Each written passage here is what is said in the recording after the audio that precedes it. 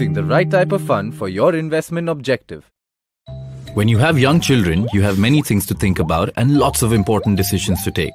Right away, your children will need toys, books, clothes, and lots more. Soon after, you'll have to pick a school for them and put them in hobby classes, sports, workshops, making sure these choices are made well, because it will shape their knowledge and personality. And you can't neglect their future. You have to plan for quality higher education and for their weddings. That's a lot of different goals and expenses, and you have to keep them all in mind. And that's only for your children. Life has lots more expenses and decisions in store for you. Big decisions and small ones, urgent expenses and not so urgent ones. Well, these would all be pretty easy to handle if there were one single solution. Wouldn't they? Problem is, it's not that simple. Actually, these decisions could be a lot simpler if an investor understands one simple thing. Just like there are varied financial goals with varied time horizons, there are also varied investment products to serve each goal. And selecting the right investment options is crucial to achieving those financial goals. So, how does one begin to categorize these goals? Think of them in two ways. There's goals based on their nature and those based on the time horizon involved. Hold on. You should also know that every goal, even the ones classified by nature, need to have an appropriate time horizon attached to it. You can't buy your kids toys when they're about to go to college. That's something you got to do right now. And just like that, you can't think of accumulating wealth right away.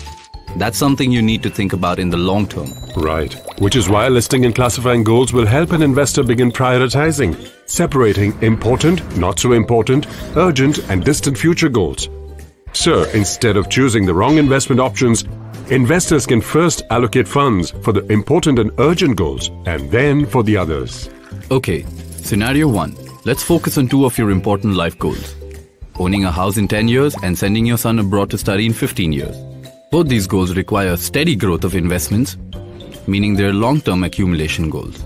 Well, in this situation, an investor could consider investing in equity schemes, of course, depending on the risk appetite, with a range of diversified equity funds to choose from, like large, mid, small cap as well as sector funds, all depending on one's risk-taking ability. Or an investor could also choose between investing lump sum amounts or starting a systematic investment plan, SIP. Alright, let's look at another scenario. It's your lucky day and you just won a prize of rupees 5 crore at a game show. Obviously, with this sudden windfall of money, you don't already have a plan of how to invest it. So what do? Instead of leaving the money in a savings account while deciding where best to invest it, investing in a liquid fund or a short-term fund would generate returns in line with the prevailing interest rates with low risk to capital. And now case 3. Fast forward to your time of retirement. You've served 30 years in a company, but they're offering you no pension. So, you've got about 75 lakhs through regular savings and now you want a regular income from your investments to fund your retired life. In this case, an investor could consider dividing the investment into different buckets to fund various needs over the short, medium and long term.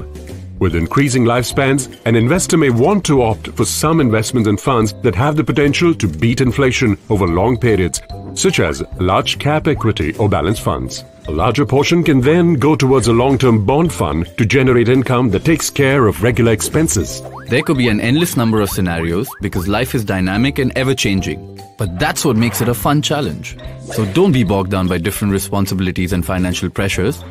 Whether it's buying toys for your children, getting ready for their higher education, or your retirement, just plan for all of them.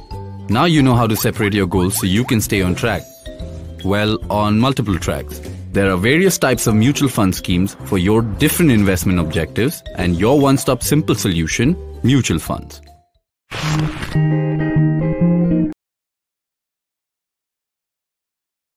Mutual fund investments are subject to market risks.